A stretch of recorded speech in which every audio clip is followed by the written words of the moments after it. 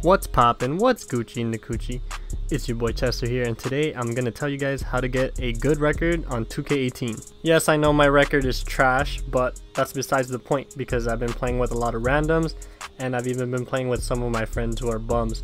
So don't even regard my record right now. It used to actually be like 30 games negative, but you see it's positive now, and that's all because of this tip that I'm gonna give you guys. Now, first and foremost, I'm gonna recommend playing on twos because the games go by faster, and if you make the shot, you take the ball out again. So this method's gonna be a lot easier. You'll see what I'm talking about right now. Now, what you want to do is, now this could be either you or your friend. It's your choice, whoever prefers to play this, but you need to make a center, and he has to be at least 7'1", and you want to make him a rebounding athletic finisher, because you'll see in this gameplay, like it's a really broken archetype right now. Like people can't really stop it because you'll get rebounds, and right when you get rebounds you just put it back up and it's easy points. Now the second part to this is to have a guard that is either a primary shooter, like a pure sharp, or like a sharpshooting shot creator, or you want someone like my archetype, which is a slashing shot creator. He's fast and he could dribble around, and you want to work the screen, the pick and roll as much as possible. And if you don't really have to, like on the back cut, you could just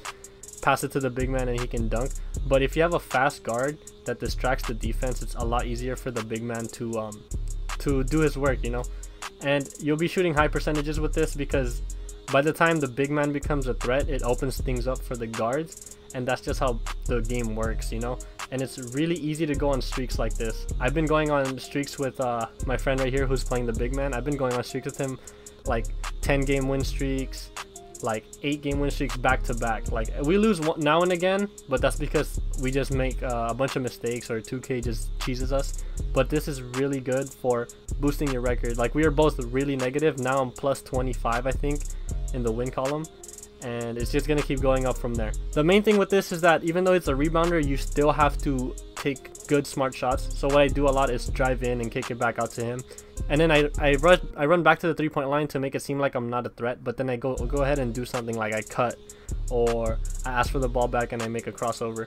You have to make yourself known. Like if you as the guard make yourself known and you're a threat, then it's easier for the big man. But at the same time, the big man can make himself a threat first, and if he does that, then it's easier for the guard too. I think this is the best way to up your record, and you have to do it on twos again because it's faster, but I think it's the best way because right now big men are just really fast for some reason. Like you can even be max weight and you can keep up with point guards, like, which doesn't make any sense at all, but right now that's the case. So you want to take advantage of that, and it's really overpowered because once you, even if the guard misses a shot, even if the big man misses a shot, there's like the only thing left is for the big man to get the rebound, and he's most likely gonna get the rebound unless there's another big man that's like crazy big on the other team too.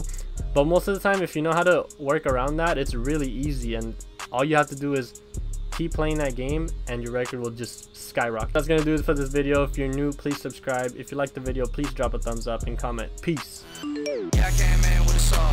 Ooh, yeah, I came in with a saw. Yeah.